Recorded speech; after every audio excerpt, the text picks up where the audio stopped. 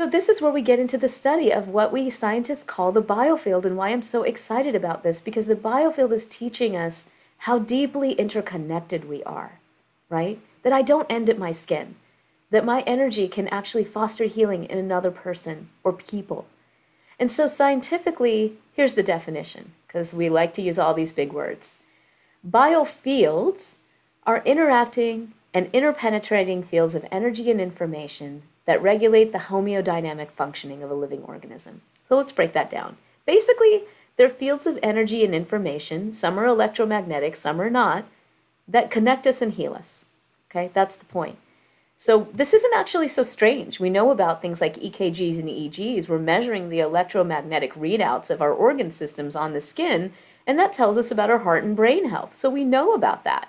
We even study the magnetic fields off of the brain using magnetic encephalograms, and there we actually have the electrodes off of the body, and we measure magnetic fluctuations, and those tell us about the state of our brain health.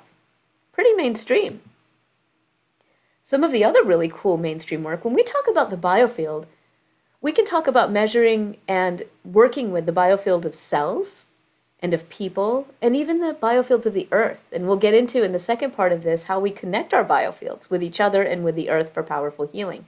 But I want to share with you that we are learning that we can actually work with the biofield of cells to grow new tissue, even in the brain. So biofield science is having an impact on regenerative medicine. This is Michael Levin at Tufts University doing fantastic work in this area, and it's kind of the more mainstream bioelectromagnetic aspect of biofield science. But then we have prana, qi, qigong, pranic healing, jiu rei, external qigong healing, laying on of hands, therapeutic touch, healing touch, right? All of these modern practices and the ancient ones too that would work with understanding and feeling, and potentially for some even seeing the field and working with those subtle energies to foster healing. And here's the thing. What I've learned is it doesn't matter what the type of practice is. Some people see the field and they really see it, and they see it as a unified field. Some see it as multi-layered. Some have protocols and practices for particular ailments, and some don't. But they all say, when I ask them, what are you doing? They'll say, Shamini, I don't even like the term healer, because I'm not the healer. I'm just a healing facilitator. The person I'm working with is doing their own healing, and I'm just facilitating those conditions by opening myself to the larger energy. Some will call it universal life energy, consciousness, God, spirituality, nature, prana. There's so many ways that they describe this. And they'll say, I'm just being an open vessel. The energy isn't coming from me, it's coming through me, and I'm helping facilitate this healing. That's pretty much what all of them say. So I call it channeling the currents of compassion, because they have to actually get into a grounded, non-egoic, receptive state, right? And I'm interested in this as a scientist as well as a practitioner, because I know that there are patients out there, for example, the ones that I've studied, with chronic debilitating levels of fatigue from cancer. That's a randomized control trial that I did and published in Cancer. PTSD, chronic pain, that are really wiped out. So they could try to do meditation or even exercise and things like that, but they literally don't have the energy. And so these types of practices can really help them restore their energy to where they can engage in things that they can do on their own as well. It's not an either or. So what do we see? I detail a lot of the science in my book, and I take you on the journey of the placebo-controlled trials so you can understand that this is beyond placebo. But I'm just going to summarize for you here that we see strong evidence for pain and for anxiety, for hospitalized patients and for dementia. And we also see a lot of reduction in symptoms and even impacts in physiology, including shifts in cortisol rhythms and maintenance of immune function for cancer patients. That's all published data that I review in my book. And we also see that touch isn't the only factor here, because we have systematic reviews that are looking at this with biofield therapies where touch isn't involved in all. And in the book, I go over distant healing. I go over all the data for that. There's a lot of data.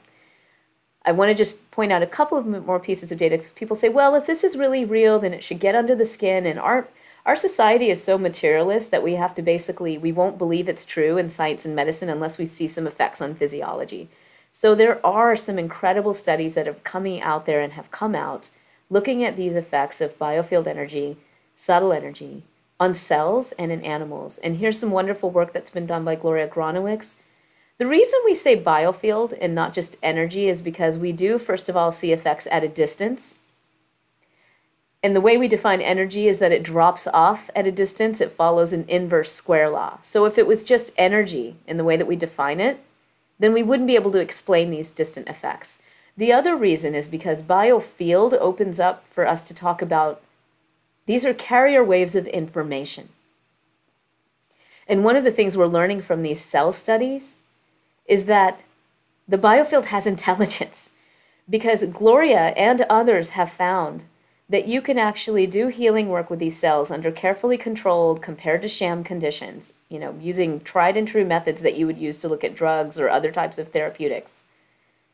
And you find that the energy will actually increase cell proliferation or the number of cells if they're healthy, but it will actually decrease them if they're cancerous. How does that happen? We have no idea from science that it's we know that it's happening. We have no idea. There's an intelligence that's being carried by this energy. So some of the most fascinating work that has just been published by my colleagues at MD Anderson University, or MD Anderson Cancer Center, comes from my dear friend and colleague, Lorenzo Cohen, who runs the Integrative Health Research Center there. He's been there for decades, very well NIH-funded researcher for things like Tibetan yoga and acupuncture and other things for cancer patients. He's just published 2 studies, and they're more really exciting studies that are going to come out from that lab, where they're looking at this in mouse models of cancer. And what they have found in 2 studies so far is that emitted bioenergy can actually reduce tumors in mouse models of cancer, all the way down to cytokine levels, which are immune transmitters. Inflammatory cytokines decrease, cell subsets associated with tumor shrinkage are altered, and even protein signaling pathways, certain protein kinases are altered. I go over all of this and the correspondences of this data with other data from Harvard and other places. We're seeing a pattern here. Okay, so, really that's the point. I just want you to know how real this data is. And in science, one study is not enough. Honestly, for things like this that are as groundbreaking as they are, we need hundreds of studies. And I will share with you kind of the plight, because it is real and it's not a whine. The reason we started the Consciousness and Healing Initiative, our nonprofit, was to support these scientists. And as I share in my book, in my journey of going through this, and I share some personal journeys of my experiences with these healing therapies and how I've come to realize that the path of healing and the path of spiritual liberation are one and the same. That's my personal journey, and maybe you've had that as well. There's a story for these scientists, too, that it's very hard to get funding support for this work. NIH and other organizations aren't funding it. And they don't have a lot of community, these scientists. And there's a lot of pushback. I mean, I won't name who, but several of my colleagues, even with this incredibly published, groundbreaking data that should be in top scientific journals, have chief scientific officers trying to stop their research because it's just so weird, right? And so, the question is, what are we really afraid of? It all goes back to our cosmology. And this comes back to our personal practice and our personal understanding.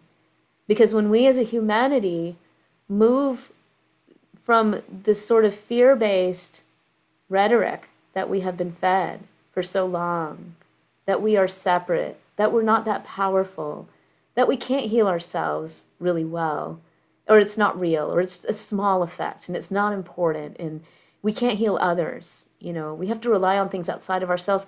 That's just outdated. I want you to know that the science is telling you that that's outdated. It's 20th century thinking, y'all. We're in the 21st century now.